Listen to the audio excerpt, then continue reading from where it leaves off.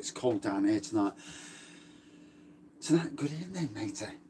So, tonight, I've had this on the shelf for a while. I haven't got a clue where I bought it from. I think it was Aldi. I'm sure it was Aldi. So this is ER Emperor. It's from Eden River Brew Company. I'm sure it was Aldi. At Eden River Brew Company, we demand the best, just like you. We make beer we are proud of. Beer like Emperor, an authentic, original recipe, English Pale Ale. We are good to you. 4.6%, and that's really all it says. Like I say, I'm sure I got this from Aldi. Yeah, I need to go on something dark next, or even back on bloody on craft beer even. So yeah, new one for me. I've had it up on the shelf for a while, and I thought to myself, let's just try something different. Nice bit of smoke out the top of there, to be fair. So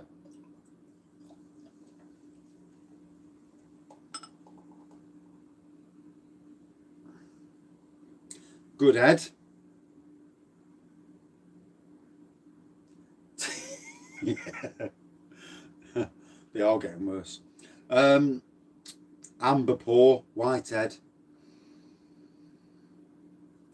A little bit of bready on those, to be fair. Oh, so colourful little bottle. To be honest, I've not heard of Eden River Brew Company. Good, cold. It is cold. It's not warm at the moment. Morrison's. Or is it Morrison's then? I thought I got it from Aldi. I got two of them. I've got two from the same company. Put the pop out chat over here so I can see.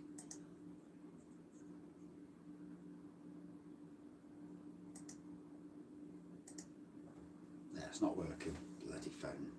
There we go. That's it. It's working now. There we go. That's better. I can see what I'm talking about now. So yeah, amber pour, whitehead. Whitehead that's going down quite quickly. There's a hint. There's a subtle hint of citrus on it. There's certainly malt on the nose.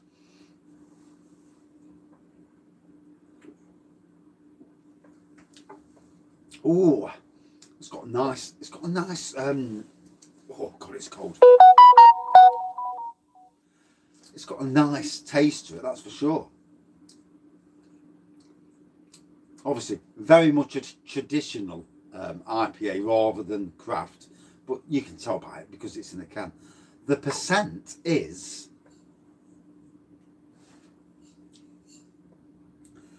it says it's Fuggles, Goldings and WGV hops. I've not heard of WGV hops before. On the ABV side of things, I think it was 4.5. 4.6% ABV. There we go. So that's the last of it. And yeah, it's been sat on that shelf for a while. And I thought I'd got it from Aldi, but obviously I didn't.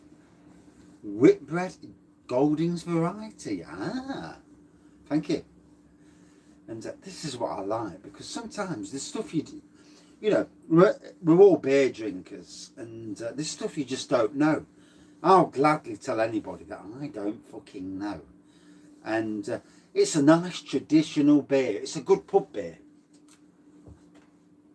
Straight away, a good traditional beer that you'd expect to see in the pub for about £3. Well, goodish. About £3 a pint, something like that. You know, it's not craft, obviously. Is it? Ah. Is it Scottish? I thought it was Scottish. Eden River.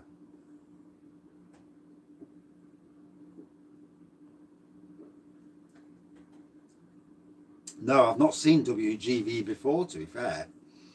It doesn't ring a bell, let's put it that way.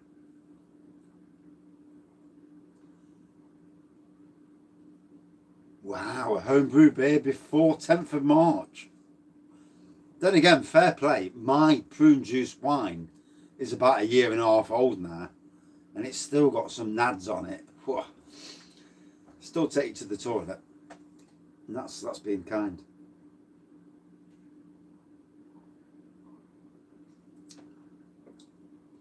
I can't wait to start doing some home brewing. Penrith. Oh, rightio. It's nice. You know, I love the. Welcome back, Craig. I love the beer review community because obviously people know more than you. You know, if you don't think people know more than you, then you are silly. You know, it is what it is. I know a lot of stuff about Nottingham because I fucking live here, but I don't know a lot of stuff about the rest of the UK. You know, so it's an education. And this, you know, looking at different breweries around the UK, someone's bound to know more than you do. And your nads. And it's, you know, drinking the beer is nice, but learning as well. It's good to learn. You've got 10 barrels down there. 10 barrels of beer in your cellar. From how long? Shit. No, I can't remember. I thought I bought it from Audi rather. But 10 barrels in your cellar. Hey, I'm not far away from you.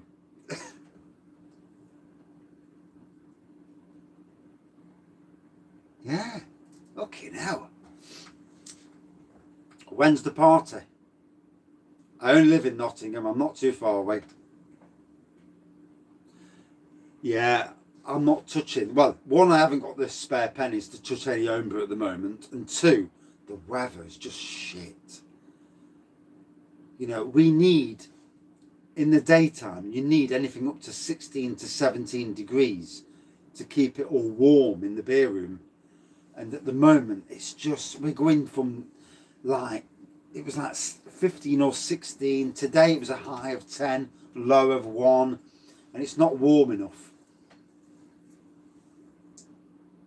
Yeah, Tad's house, definitely. 10 barrels. What's in the barrels? Well, he's not far away from Newark. I know that.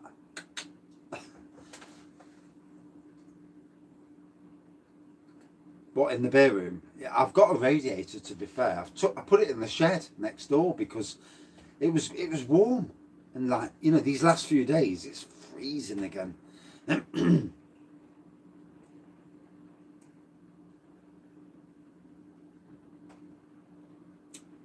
See, Trebor is great because his partner, his wife, is it your wife or your girlfriend? I don't want to offend, but she drinks the homebrew too, which is amazing, you know.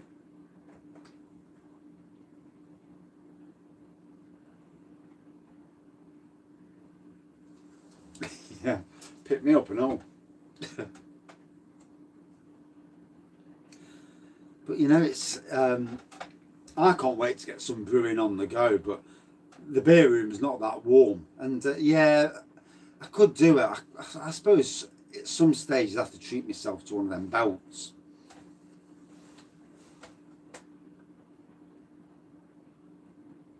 Two days leave this year. Shit. Although, to be honest, I've only had 1 day off so far this year as well. And that was because the fucking car got pranged. Be it my fault or not my fault. 3 barrels for sale. I've got 3 barrels, yeah. Yeah. Not for sale though. Keep them for myself.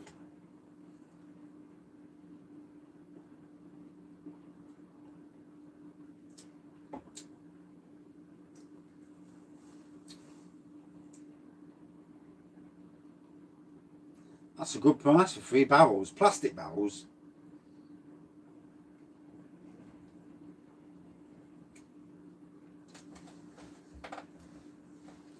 That is a good price. You know, they're normally £20 each.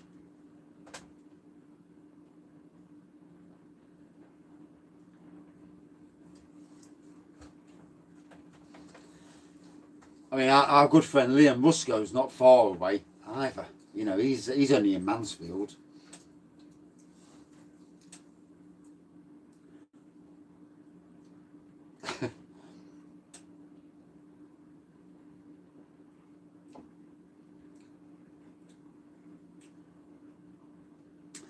Yeah, to be fair, with brewing, most of my stuff goes into bottles as well, because with bottles it lasts longer.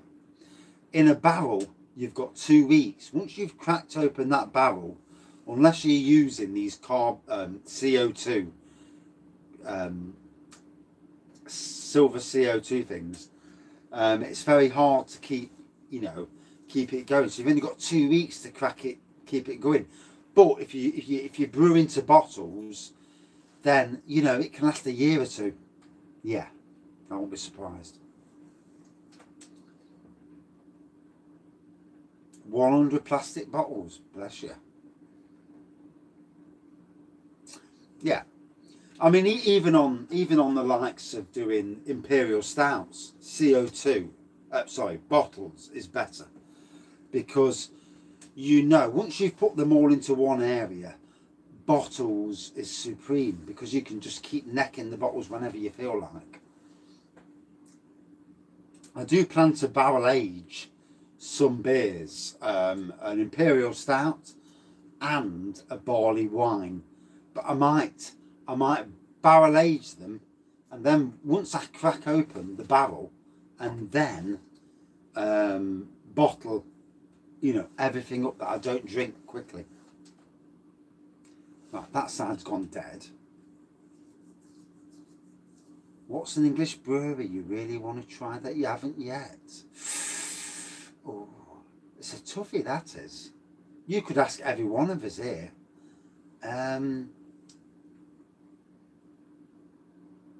Oh, I don't know really. That's a tough question. You could ask that to everybody in the room, and we'd all come out with different answers. I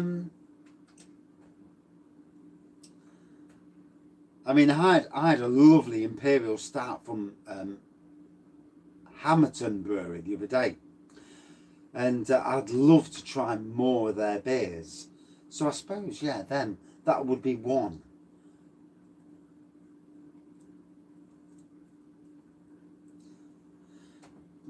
Plastic's recyclable. It's easy to go.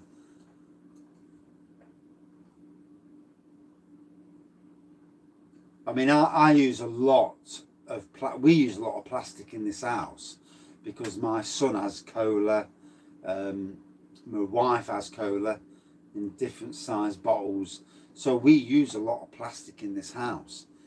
And so for us to recycle that plastic is good for the environment, and good for my pocket as well.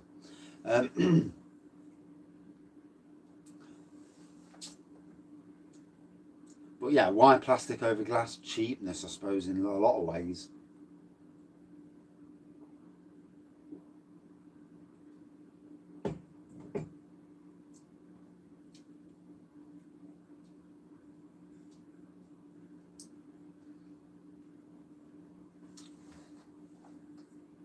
See, I've bottled up still ciders into plastic bottles, and I've bottled up obviously sparkly stuff into plastic bottles. And for me, plastic wins all day. I mean, I don't know if there's a taste issue at some stage. Yeah, I mean, I like to recycle a lot of my stuff, and one being a tight bugger, and two, you know, trying to save some money, because obviously bottles cost, as you've seen there, 49 quid for 100 bottles. I mean, that's a lot of money for plastic bottles. Yes, you're going to reuse them, but still, it's a lot of money.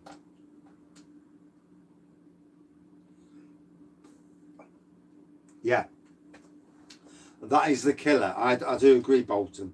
That is the killer. Using smaller bottles is good because 500ml bottles, you can have 1 pint. Jobs are good, and if you don't want any more.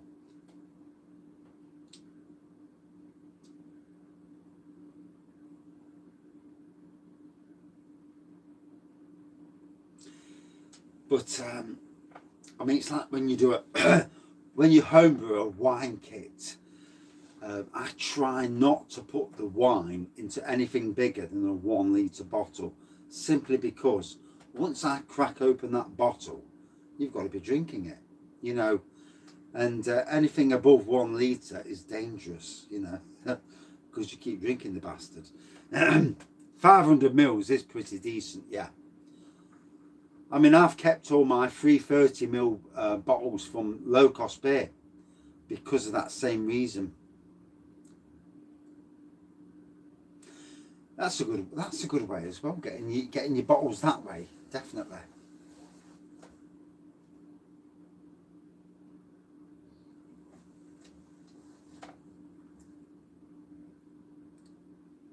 I always thought Daya were a Derbyshire brewery, being a Day, D-E, and obviously it's not.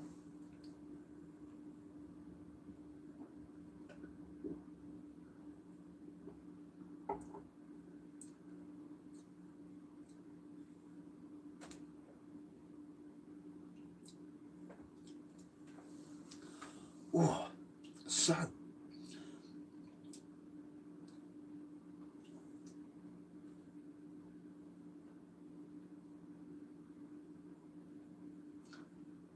also you'll be reusing the McEwen's Champions then.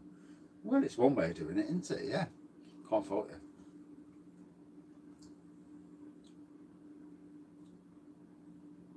Yeah, I think 500ml and 750ml are the best size if you can get them.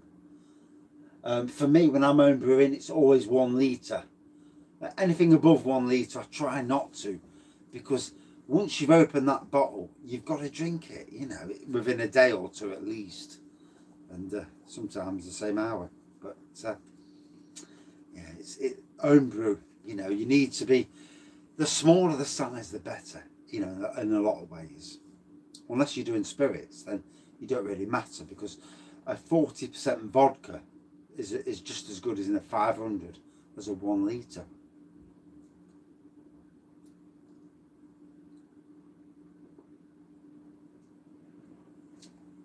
So, bitey, citrusy, amber pour. Oh, and bloody hell, it's hitting home. I think it's only 4.6%. Was it 4.6? Oh dear, pistol. Yep, 4.6. I did read it right. Oh, it is freezing down here tonight. You know, that minute I get in the warm, I get in the bed, start to watch TV, 2 minutes later, it gets warm, fast asleep, woof. Then the bollocking tomorrow morning. You fucking fell asleep too early last night. As usual.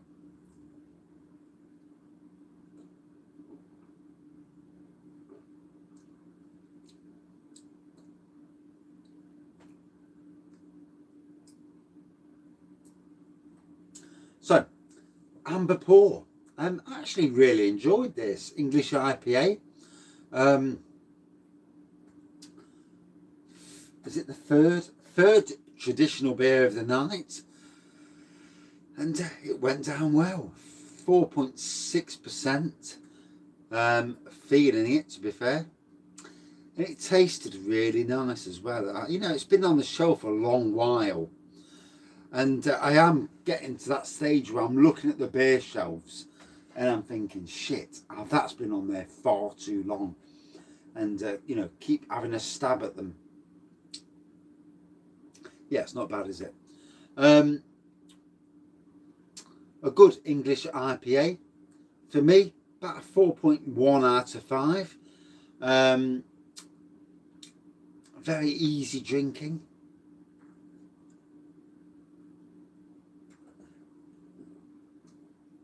Right, I need to go for something smaller and probably something that's craft. Oh,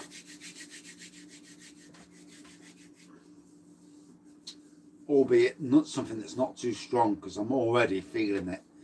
Right, as always, thank you everyone for watching, commenting and subscribing and liking, and back in 2 minutes for the last review. I've got about a 10-minute window, 10-minute, before bollocking happens, and you know, these things happen, don't they?